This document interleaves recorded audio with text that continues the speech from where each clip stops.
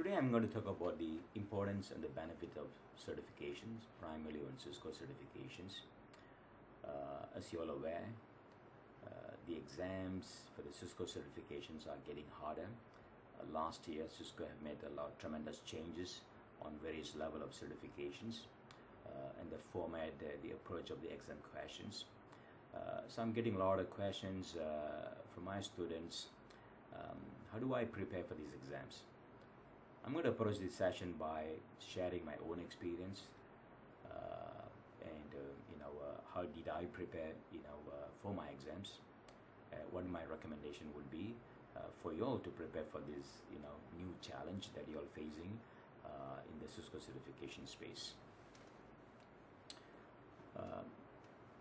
When we talk about certifications in Cisco space, primarily everybody think about CCIE program. Let me give you some background on the CCIE program. Started in 1993. The first CCIE number was 1025. So it didn't start at number 1. It started at 1025. My CCIE number is 1922. So and I got my CCIE certification 1996 April. So at the time, the way, the preparation for the CCIE exams, that's the only exam that available at the time. So it is a 2-day lab exams. To qualify, you have to pass the written test. Of course, there's no exam crack and so forth at that time. So even to pass the written exams, it takes a lot of efforts. You have to study the material and the information that available in the Cisco documentation CD or on the university. So naturally, I spent quite a bit of time, almost a year, preparing, learning different topic, different technologies, ultimately for the CCIE exams. The key differentiator is not passing the written exam alone, but is the lab. Many people have failed many times, and many people have given up even pursuing the CCIE certification because of the lab. So at the time there's a 2 days lab. First a day and a half is primarily building up the lab topology based on the requirements, based on different technology configuration that you need to perform. And the last half day is about troubleshooting. Once you build, they'll break different components, different part of these configurations, and you have to fix them.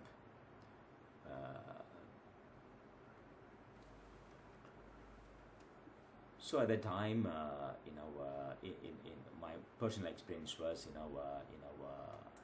I have to travel all the way from Malaysia, Kuala Lumpur to San Jose, California. It took me around 30 hours to fly across. But passing for the first time, it was challenged. But definitely my preparation for the exams, one, the study materials, second, the lab. So of course those times there's not many options available for labs. So pretty much I have to test many things in the production network or test network that I was involved in many projects that required to do a proof of concept type of labs, where I'm able to practice different configurations, different options, different parameters, able to put forward my troubleshooting skills in those environments. And of course, being a support engineer, on the field, when customers calls for network issues, then definitely that prepared me for the CCIE's programs. So today we asked me, so what is so important about CCIE certifications? Of course, many of you know the return on investment is quite attractive for Cisco certification, primarily on the CCIE certification. But of course, you get increased salary, stability in terms of your jobs, ability to find new jobs around the world. So I can go on and on this benefits of CCIE certifications. So I think that piece many of you understood very well. The challenge always how do I get one? Okay. So I tell a lot of students, once you become CCIE, it definitely helps you on your branding, marketing yourself. in the early days without the certifications, whatever you have done, in workplace or in projects, it's quite hard, to articulate to another persons that never know you. The CCI certification, once you prove yourself in the certification center, that's give you a certain type of branding or marketing to the people that you're trying to sell yourself of your skills.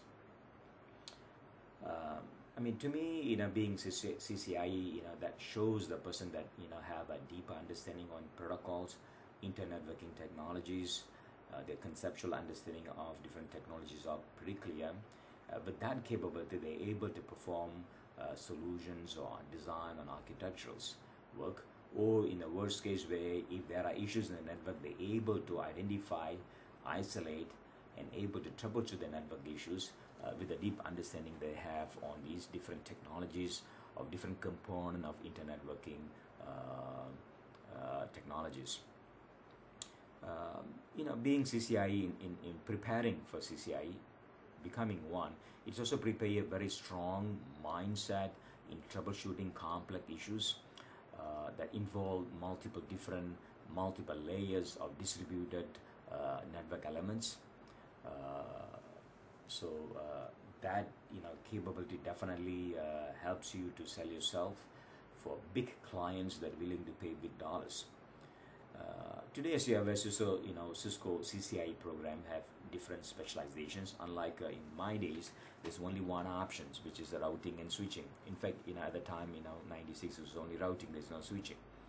So today you have, one department is routing and switching. You have storage, wireless, service provider.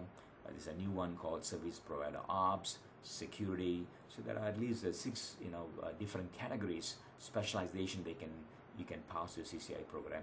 But my recommendation always, if you are a new beginner into this and you are targeting CCIE, go for routing and switching.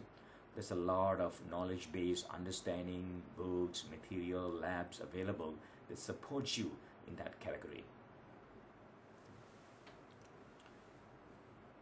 So, going back to my experience preparing for CCI exam, there are 3 things that help me to achieve CCIE. One is, coming from background system support engineering, where you have to go to the field and support customers, support network issues, that build your ability, instantaneously solving problems, identifying problems, clarifying the problems with the customers. That base really helped me. Second, I worked with AT&T, so I had a luxury opportunity working with a lot of senior personnel from United States that worked with Bell Labs, big company projects. I'm able to tap into their knowledge base, their experience, their mentorship that guided me build my career in the space of networking. Third, definitely, being worked with the AT&T and with the IMS, I had numerous opportunities, learning different technologies, attending different classroom trainings that over time build my knowledge base on different technologies. You name it, from a remote access to BGP to MPLS to IPv6, routing, switchings, and different vendor technologies that I've gained. So definitely classroom training helps you, give you a lot more shortcuts. Working with leading engineers, consultants, that definitely helps you, and being working in a support role definitely helps. And my interest in CCIE was initially initiated by a friend of mine from Seattle by the name Chuck Chumis. Definitely he installed that idea of a planning. You need to think about certifications. Certification gives you a way to promote yourself worldwide. Imagine this is in a 1994-95 time frame. So I took the advice and I pursued, prepared for almost a year and a half, and finally I took it in 96 April, first attempt successful. The troubleshooting section, I still remember that. because I passed the configurations, I qualified and I made it to